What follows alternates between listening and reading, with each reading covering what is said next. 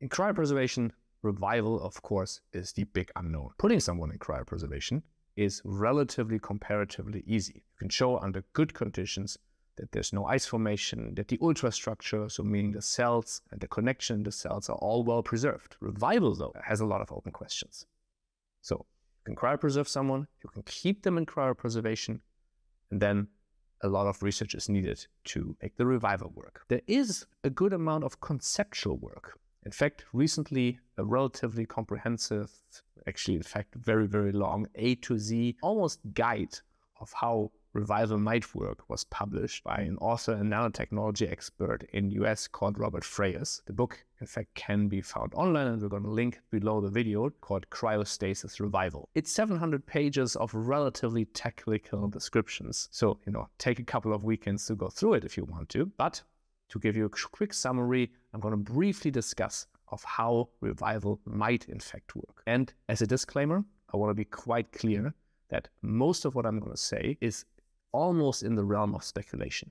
Some might be educated guesses. For some, there might even be some amount of experimental data. But by and large, it is currently not yet known if and when cryopreservation revival or revival from cryostasis will be possible. Now, during the process, when you start the procedure at cryogenic temperatures, so somewhere around, in most cases, if you're an ITS dewar, -140 degrees maybe, if you're in an immersion dewar, around -196, you would need to start warming up. Now, the big problem why revival from cryogenic temperatures currently is not yet possible is, among other things, to be fair, is ice crystal formation during the warm-up process. So you would need to start the warm-up process without having ice crystals form during that process. Now, this book, the reason why he's a nanotechnology expert, is that a lot of very, very advanced nanotechnology would probably be required to do this. So one conceptual idea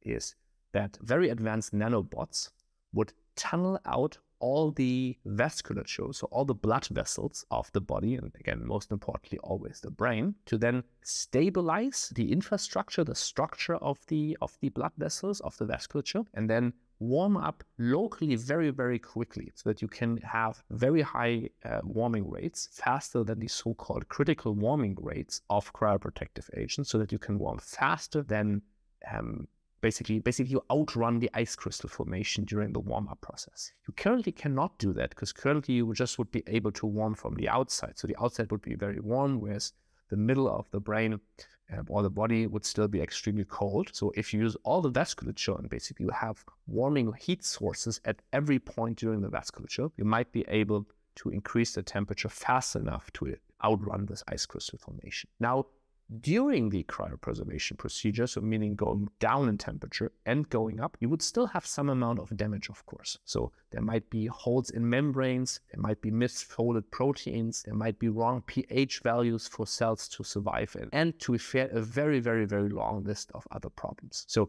with nanotechnology or other techniques, you would need to solve all these problems basically while you do this warm-up procedure. And if anybody wants more information on that, of course, please look at the book. Again, very comprehensive, but every chapter has a summary, so you kind of can read the summaries and get a good understanding of, in general, how the procedure might work. In fact, and we're going to link it below as well, there's also a shorter summary of the whole book that was done by some people in the US to kind of give a first glimpse, a bit more extensive than what I'm going to talk about today in the video, but kind of not like the 700-page very comprehensive overview. Now, once you've done all this warm-up procedure, you have kept the structure, the cells are all doing well. Probably now, once you start giving oxygen again, the cells would start metabolic activity. Now, on an individual cellular level, the cells would basically start living again. And now, most likely, the whole brain, so the whole organism,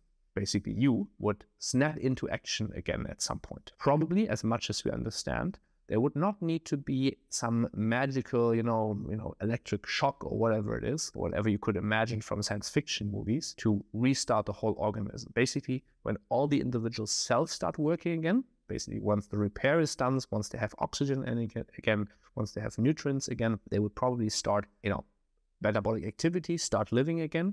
And then overall, the cells would, in quotation marks, the neurons would start to synchronize, and probably the whole organism would snap back into action. Of course, as a disclaimer again, this is a very, very crude and rough understanding how it might work. It's very possible that the actual revival procedures would look totally different. And in fact, the book Cryostasis Revival details a few alternative methods of how revival might work under certain circumstances. For example, if there's more damage, if you need to do basically almost like a cell-by-cell rebuilding of the whole organism. So there's a lot more information there. I would definitely encourage you to at least read the summary of the book. It gives you a very good, it's 8 pages or something like that. That gives you a very good overview, a bit more detailed, linked below. And otherwise, a lot of research needs to be done, and we will be one of the parties which will do that research over the next, years and decades. Last but not least, if you want to help us out or help the whole field of cryopreservation out, subscribe to these videos. The more people see these videos, there's more interest being generated. YouTube, shows them more to more people if there's engagement. Of course, also comment on these videos or reach out to us if you have any questions about revival or any specific topic that we have discussed in this or one of the prior videos. We're always more than happy to engage with the whole community, answer questions, and otherwise, if you at any point decide that cryopreservation is for you, more than happy to talk to you about that as well. Go to tomorrow.bio to find more information about us and how to reach out.